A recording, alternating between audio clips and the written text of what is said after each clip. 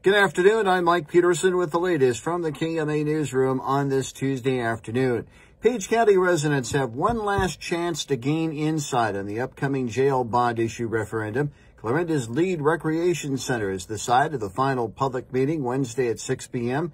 Page County Sheriff Lyle Palmer and representatives of the Samuels Group host the meeting to outline the $16.7 million bond issue for a new jail facility and discuss issues with the 87-year-old facility. Plans call for the proposed 19,700 square foot facility to be constructed on land located on the south side of Clarinda, just off U.S. Highway 71 near the S.E. Davison Farm. In an interview with KMA News, Palmer stresses the county isn't constructing an elaborate facility, rather a bare-bones structure that meets state code and nothing more.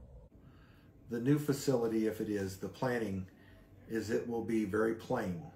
It will not have a lot of things that maybe some other jails have.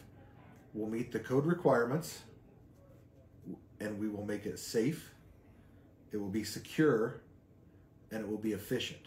There's nothing elaborate in this new facility, in the planning of this new facility.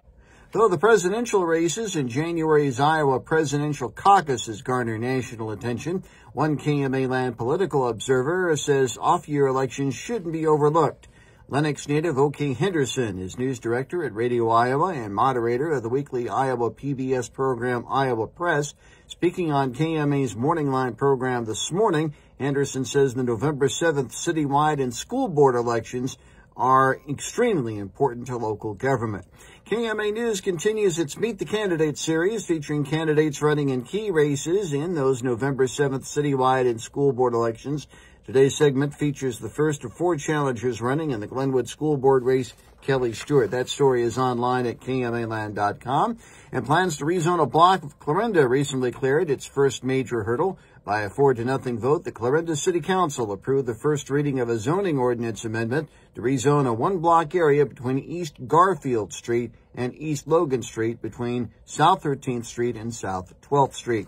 KMA on-track weather, sunny this afternoon, highs in the upper 30s. Tonight, mostly clear, those in the upper teens. More news at 5:05 and 6:05 this evening and online at KMAland.com. Have yourself a good rest of your Tuesday. Mike Peterson, so long, my friend.